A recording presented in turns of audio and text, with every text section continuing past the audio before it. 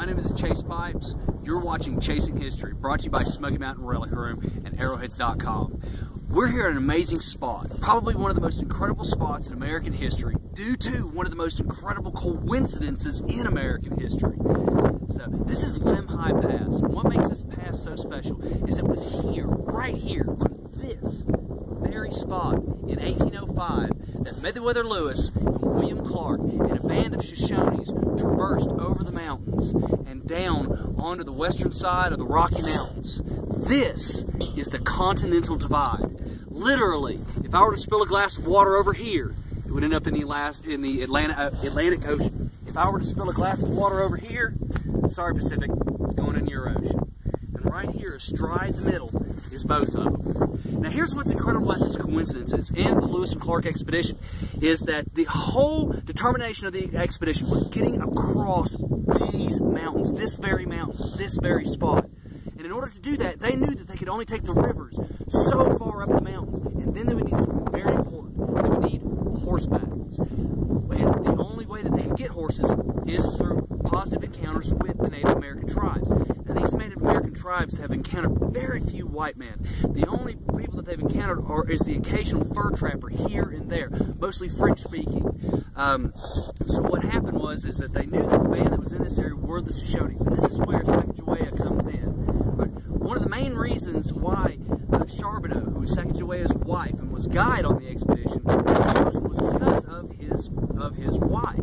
His wife was a Shoshone. She was captured by the Mandan when she was just a young girl, around 9 or 10 years old. After she was captured and adopted into the Mandan tribe, she became Charbonneau's wife. So this is one of the reasons why Sacagawea was chosen, because this is the area that her people live, right here. And Lewis and Clark knew that they needed someone that spoke their language. So when they approached this area, it had been over a month since they'd seen any sign of Native American presence. And then all of a sudden, boom, they contacted the Shoshone tribe, the Shoshone's people. But here's the amazing coincidence about it is not only did they connect the Shoshone band, when they, I gotta set the scene for you because it's so cool. So here's Lewis, here's Clark, here's Charbonneau, a handful of other people on the expedition, including Sacagawea. And they're sitting down with a group of Shoshones, some of the principal leaders of this particular band. And as they're meeting, and the translation is going back and forth, all of a sudden Sacagawea looks at the main spokesman, the main leader of this particular band, and all of a sudden it dawns on her. And she runs over, wraps herself around him, takes her blanket, throws it over him, and just starts bawling, just starts crying. And the members of the expedition, Lewis and Clark, are just like, what is going on? What just happened? They didn't realize what just happened was the most incredible coincidence in all of American history. Because the band that they had conquered, the man that they were sitting in front of, was Sacagawea's brother.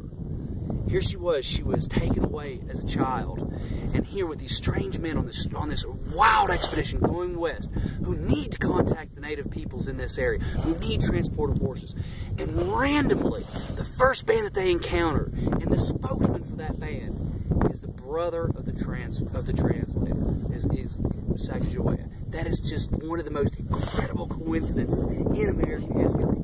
So, needless to say, they got the horses. When they got the horses, it was such an incredible a moment that they named the camp that they were in Camp Fortunate, which is about 8 miles distance from this spot.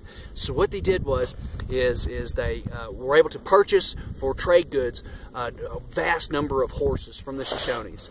And they loaded all of their gear, all of their scientific experiments, their journals, everything onto these horses, and traversed literally this spot right here. They wound up where this road goes, right here. Wound all the way up the edge, right through here, and came upon this, and came to this spot just down here. This spot right here, Lemhi Pass. They came over this spot, and right down through here, down on this side, on the Pacific side of the mountain, winding all the way down the valley. All the way down the valley, and then eventually to the Pacific Ocean.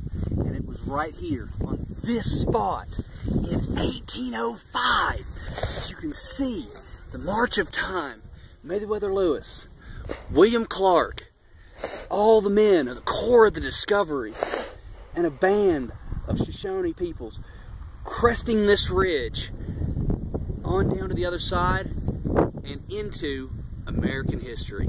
This is incredible. My name is Chase Pipes. You're watching Chasing History. Remember, how do you know where you're going unless you know where you've been? It's studying and understanding the mistakes of the past that we prevent the failures of the future. Follow us on YouTube and follow us on Facebook. We will never, ever, ever be on Twitter. History is awesome and it's out there. You just gotta go find it. History rocks. Woohoo! Okay, let me do the little. Say thank you, cameraman. Woohoo! Thank you. Okay, we're gonna have to do a little search around to interview of the people of the mountains and with the shiny. So an all the way view around. Well, all right. Panorama view. Pretty cool, huh? Yep. So watch us next time. Woohoo! History rocks. That's my boy.